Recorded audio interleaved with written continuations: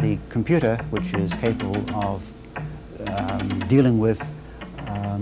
sound objects down to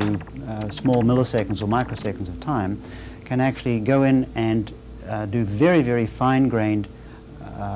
computation on the evolution of timbres, always, of course, under the composer's control, but giving the composer many more opportunities to go in and take the responsibility that was formerly that of the performer in bringing his conceived music to life.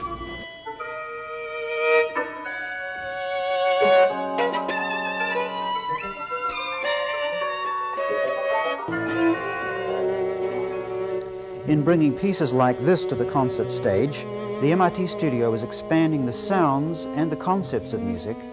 by bringing professional performers and composers into a more direct contact with new emerging technologies.